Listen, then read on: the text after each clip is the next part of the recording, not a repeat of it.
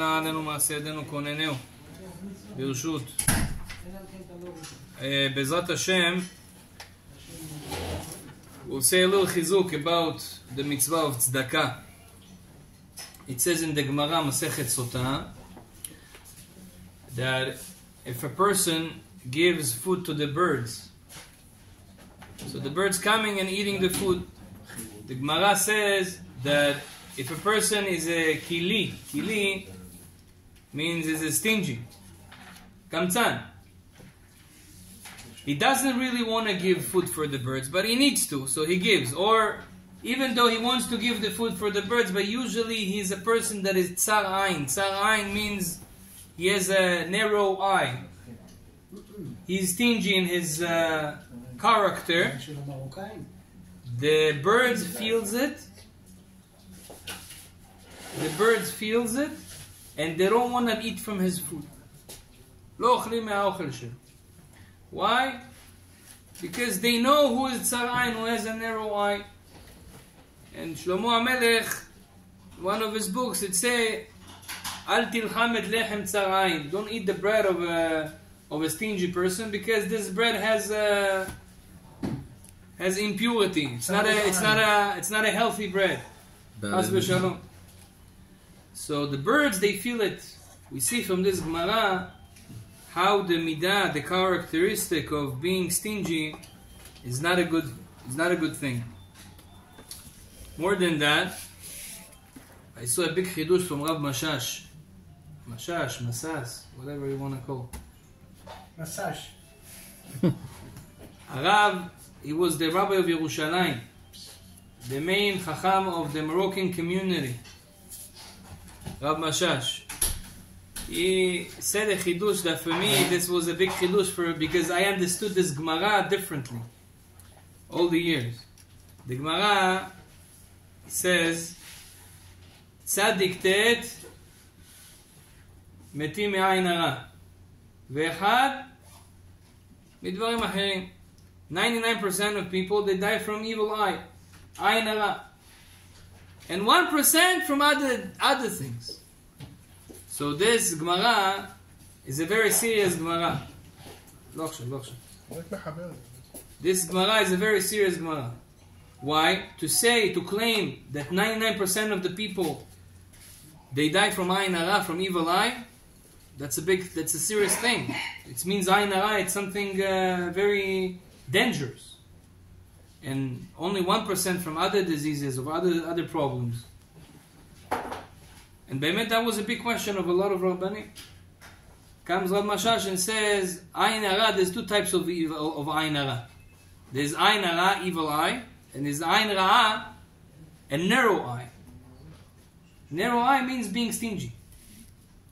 So he says 99% they die from this characteristic of being stingy, because they don't want to give. And this of the people.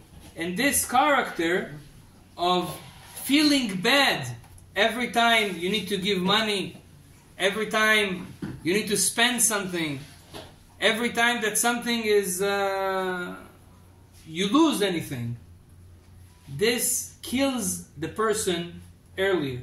99 die from Ayin Raa, means from that feeling of a narrow eye of being stingy. So Chachamim say, that's why one of the principles of Judaism, the most important things in Judaism, is mitzvah of tzedaka. It says in Chachamim say, Avera mechaba mitzvah. When a person makes a sin, it's extinguish the mitzvah. Yeah. It's cancelled a certain mitzvah a certain good thing that you did. When you make an avera, when you make a sin. So for example, a person made a mitzvah, he helped someone, or he made a certain mitzvah, sukkah, tefillin, whatever. Avera, a sin that you do, can overcome that mitzvah and cancel it, as if you didn't do. There is such a system. Avera mechaba mitzvah. אבל אין עבירה מחבת תורה, but if you do an avera, a sin, cannot cancel learning of Torah. Ve'en avera mechabat tzedaka. From all the other mitzvot, mitzvah of tzedaka is special. Avera, any sin that a person do, cannot cancel the tzedakah, the donation that you gave. That's why there's a lot of people say, oh, I know that guy, he does a lot of sins, but he gives donation and he thinks that he's a tzaddik. It's correct. He's not a tzaddik because he does a lot of averot. However, this tzedakah that he did, it's not cancelled. It's still his mitzvah because ein avera mechabat tzedakah. The Zohar HaKadosh say that when a person gives donation, there is a sign on his forehead for 40 days. 40 days, there's a good sign, a positive, it's energy that it's on his forehead for 40 days. You don't see it in any other mitzvah. Usually you make a mitzvah, maybe you will have a little bit of light on you for the day, but not for 40 days. Tzedakah, it's a very special mitzvah. That's why a person should be very careful giving donation every day. When do we do that? In Vayevarech David. In the tefillah, before we pray shacharit, we give, Arizal says, minimum 3 prutot, 3 coins, small coins, minimum.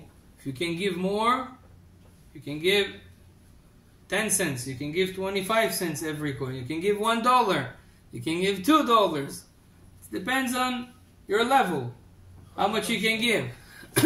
But at least to give 3 coins, that's a very important thing. What about mincha? On mincha, this is we forget. It's also a very important thing. Vaya ma'aseh tzedakah, shalom.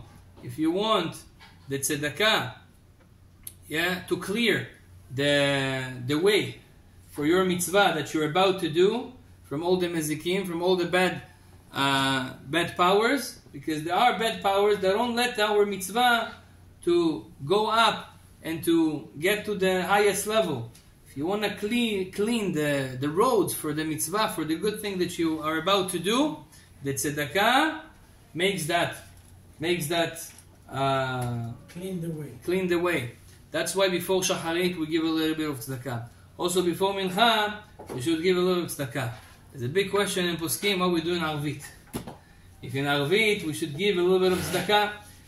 There's a Yerushalmi, very famous Yerushalmi, that say that in arvit you shouldn't give tzedakah at night. Why?